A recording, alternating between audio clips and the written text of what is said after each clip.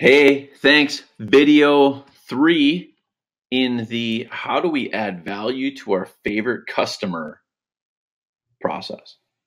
How do we do it?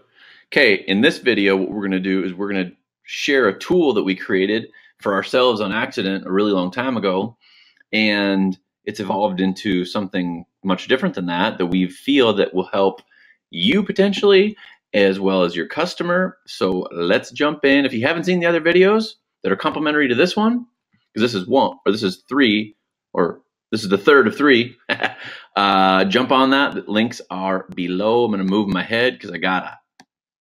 All right, I'm going to put my head over here. So very important. This document is not intended to replace a settlement sheet from your real estate agent or title company. However, it is intended to help you better understand the numbers that have a direct impact on your net after the closing is complete. Okay, what's your name? What's your phone? What's your address? Blah, blah, blah. Okay, so this is what we're going to do. And we did this thing happen on accident because, as you know, not only did we do traditional real estate, we also bought and sold properties on our own. Okay, so when you put yourself in the position of the other person, you get a new perspective. And I personally believe that this particular information, if nothing else, just helps you think about putting yourself in their shoes. But it could also help you, I think, if you turn this into a tool of your own that you could tailor your own way. You have this download now, so you can do what you want with it to some extent, right? But we feel that this is good stuff, right? This is transparency of this is real life, we think, at least from our experiences. And if we made some mistakes in here, we apologize. But the intent was to have this be thorough for our own use in the beginning, and now to add value to someone else. So here we go. The traditional transaction with a projected sale price of $350,000. Okay. So what we've done here is go through many of the things that are in what we would consider a typical settlement statement or settlement sheet, right? But then what we did is we've added in a few real life things that aren't necessarily always in the quote unquote normal HUD-1 or settlement sheet, whatever you want to call it, right? So we have the sale price of $350,000, then we have a mortgage payoff of $250,000. Okay, and we just go down the line here, right? So we have the PITI is X. Okay, and then do they have a HELOC or a credit line or whatever that would be incorporated in this process? If they do, great. Actually, let me stop myself, and I'm going to go to the bottom, because yellow is manually entered, white autofills from manually entered, this auto calcs, and this auto calcs. So I just want to go back up. Okay, so yellow we are manually entering. Okay, that's the point here. So nonetheless, what's the monthly electric bill? What's the monthly gas? What's all these things, right? Like, these are real expenses. This is real life stuff that if a person's going to sell a property, they don't go away just because they raise their hand and say, okay, I'm going to list my property, right? So with that said, they are part of the bottom line, part of the net, all right? Now, this is just a random thought as I'm talking here as to a way that this could be part of your conversation with someone, which is that a lot of listing agents have a hard time working with their sellers in terms of deciding on a price. So a typical scenario is that the listing agent says we should list for X, and the seller says X plus a few thousand, 10,000, 20, whatever it is, right?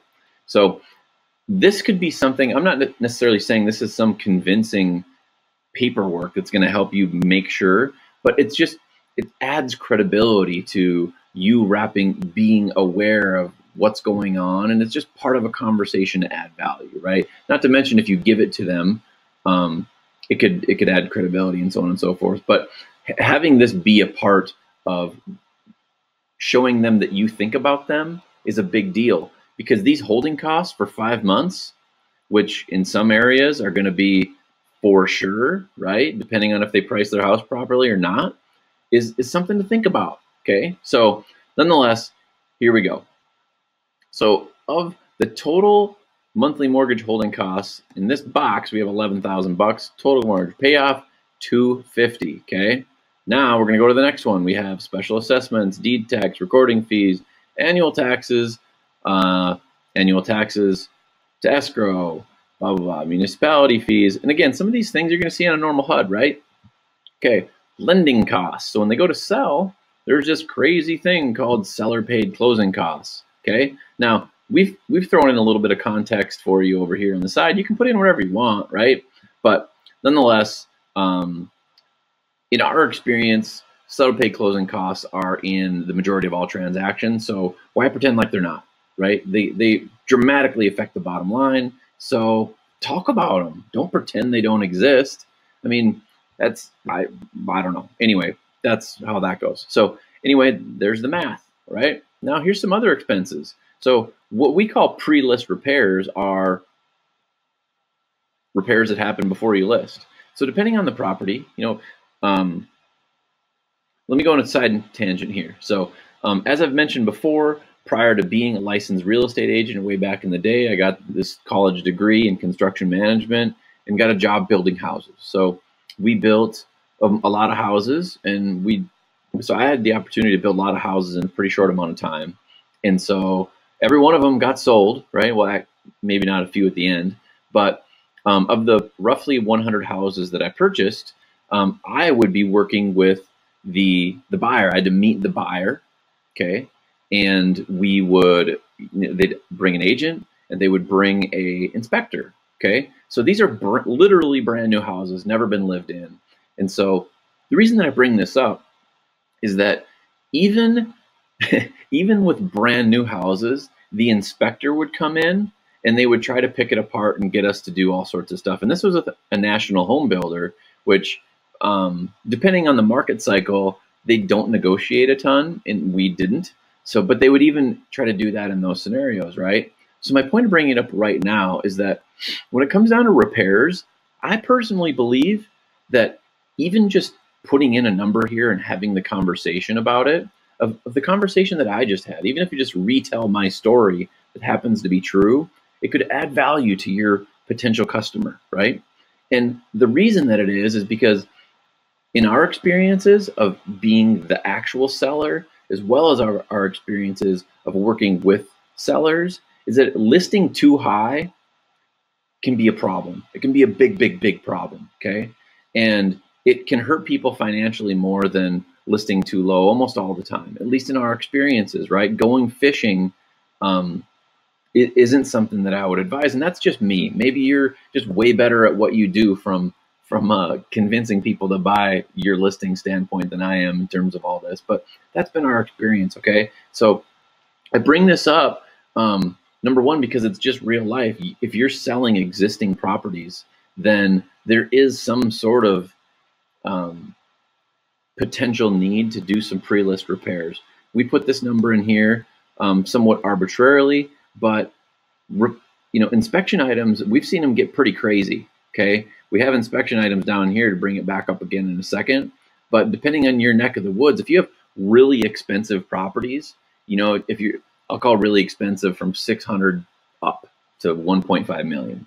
So say in a $1.2 million property, 14 grand of repairs just to get it ready to list it, that's nothing, because that's just painting one floor, all right? And just a side note again, a lot of these properties need to be updated with paint colors that aren't insane. So nonetheless, it's a way for you guys to have a conversation. And if you just want to throw this thing out, that's cool too. But this is us having real life experience being a seller, as well as real life experience being an agent, and just throwing some context into it, because these are real. People do pay at one point or another, unless they are fortunate enough to get a buyer that likes the property that they have right now. Okay, so nonetheless, I'll get back into it. So pre-list repairs, we put an item in here for it. If you want to put in 0, that's up to you. But nonetheless, we have the next one, which is staging, and how much that may or may not cost depending on your particular neck of the woods. And then showings. Every single showing, the property needs to look great, right? So whether it's an open house or whatever it is, there's a cost to making your house look fantastic, even if it's just cleaning it and it's your time because you had to take off a little extra for lunch or whatever it is if you're the seller. Okay, then there's inspection negotiations. So again, I put this in there that if you do some pre-list repairs, the hope is that you don't have a long and lengthy, expensive list on your negotiations, but that doesn't mean that you're gonna. I mean, again, I was selling way back when I was the contractor on brand new properties, and they would still bring things to the table. They're brand new, right? So just keep that in mind. And then appraisal negotiations. I put a 0 in here, but you guys have all seen this stuff, right? The appraisal comes in at X because of whatever, and now there's just a reason to talk about money, basically. So just put that in there as a conversation piece to let know that sometimes that's a negotiating point, okay? Now, hopefully you're an amazing negotiator and we can keep this at 0, but to at least have the conversation, I think, is a great way to do business, okay? Homeowner warranties, maybe y'all can find them cheaper. I think I've seen them in the 3s, but nonetheless, put a number in there for that. We got title, we got closing fees, we have the real estate agent fees. Okay, so we have both sides. We put 2.8 for each. Okay, we have the total and then 2.8 for each. And then we have broker admin fee, which in our neck of the woods is a very common thing, well disclosure, all these other fees. So the total other expenses in this particular section, other expenses, was $40,200 for a total of all of them of $65,000. Okay, so this person, let's paint the picture. Let's go back. We're talking, they want to list for $350,000. They're like, oh my gosh, I'm going to get $100,000. Would you agree that pretty much everyone says that? Be honest. Okay, maybe not. But for the most part, everyone's like, oh, my payoff is $250,000, $100,000 in my pocket. I'm going to just be partying. Okay, so even if we take out these things that may not apply, the $14,000 and the $2,000, or I don't know if staging isn't a thing, but whatever, even if we take those out, it's still a lot different than it is of my payoff's $250,000 and I'm going to sell it for $350,000, right? Just having this conversation, being upfront, is, I guess, basically what we're advocating with this. So at the end of the day, the estimated seller proceeds with this particular exercise is $34,000.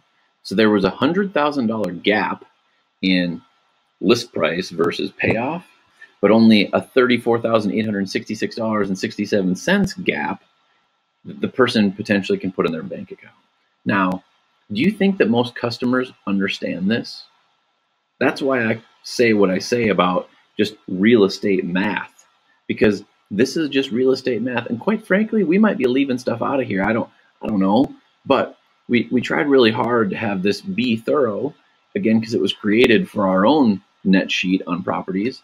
But I personally see a lot of value in this. If you don't, that's, again, very cool. But thank you for watching this video. If you have any questions on this, again, there's links below. Go into other videos. There's also one where you can schedule a free consultation call with us and talk about how you can potentially work directly with us if you'd like.